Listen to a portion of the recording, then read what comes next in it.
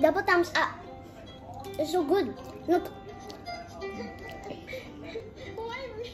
Yeah, it's fluffy inside and crunchy outside. So yummy. The raw stuff is the condensed milk and it's so good.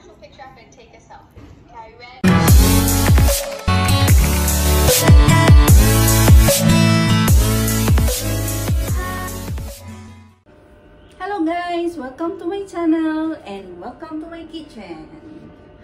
Today we're gonna cook some cake that easy to do at home. Gagawin natin simple cake na madaling gawin sa bahay. Actually, kahit walang oven, pwede nyo siyang gawin sa bahay.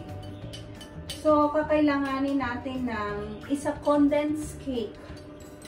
Condensed sponge cake. Yan. Kailangan natin ng flour, plain flour, baking powder, at saka yung condensed milk. Yung malaking lata to, sinali ko lang dito kasi nire-rep ko siya.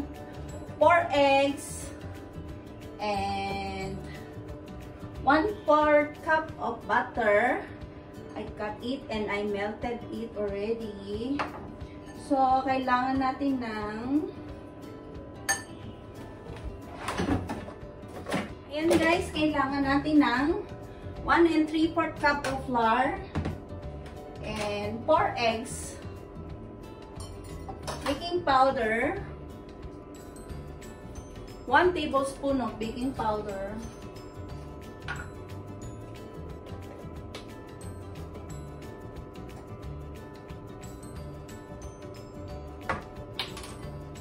and pinch of salt lang. Pinch of salt lang, then mix na natin yung dry ingredients.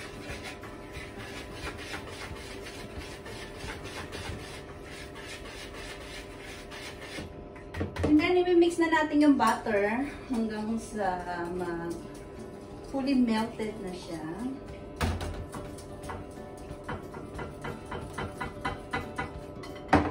Tapos, i-crack natin yung 4 na egg dito sa butter.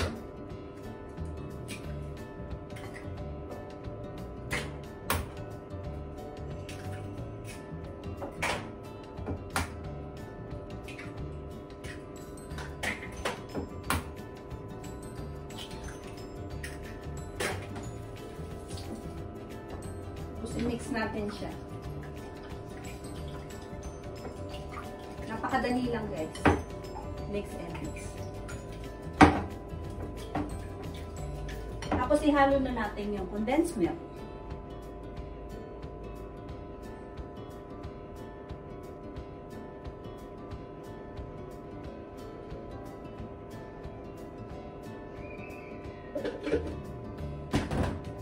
Mix natin maigi.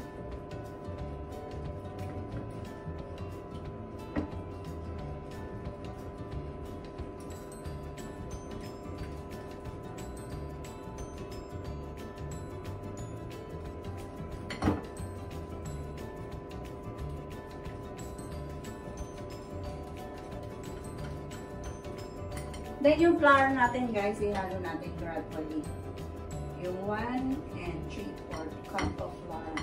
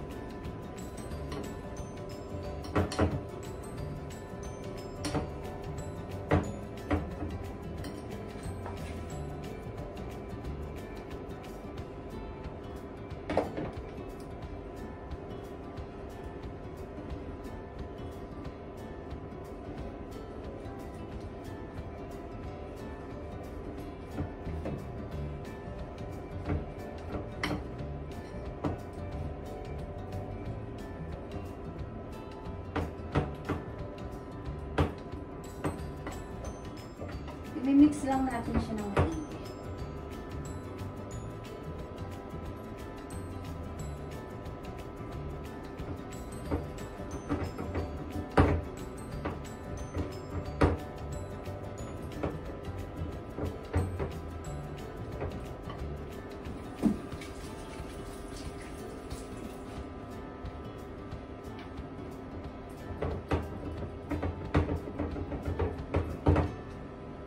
Maganda na yung mixture niya. Ayan no, ready na siya. Tapos, maglabas kayo ng cake pan.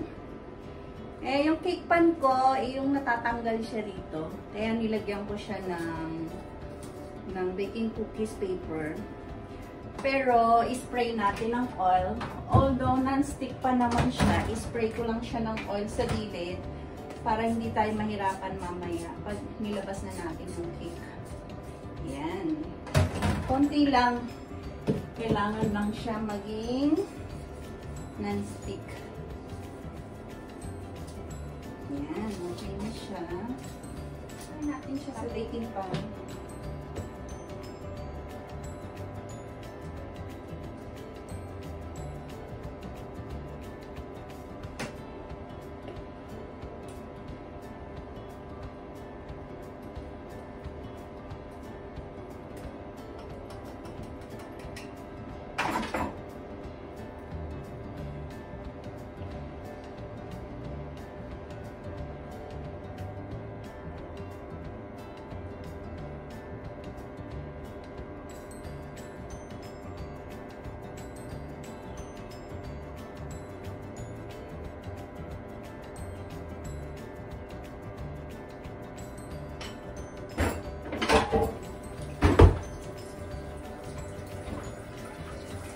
Yan, itatap lang natin siya ng konti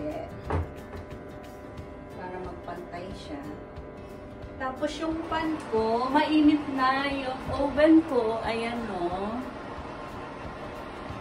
Dito natin siya i-bake ng at least 25 minutes guys. Yan. Wait for it guys. Super fluffy na siya. At konting wiggly na lang siya. Okay? Pag ganyan medyo nagwi-wiggle pa siya, yung gitna niya lilipat. So, wait pa tayo natin. Siya perfectly cooked. Saktong 25 minutes. Hindi na siya masyadong wiggle. Eh, i-rest muna natin siya ng 10 minutes. Okay? Check natin kung luto na. Wow! Crunchy sa ibabaw. At very fluffy and soft side.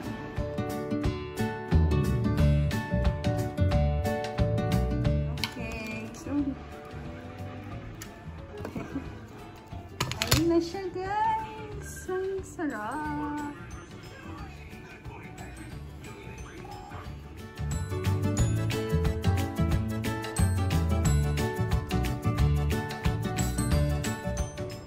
Got it.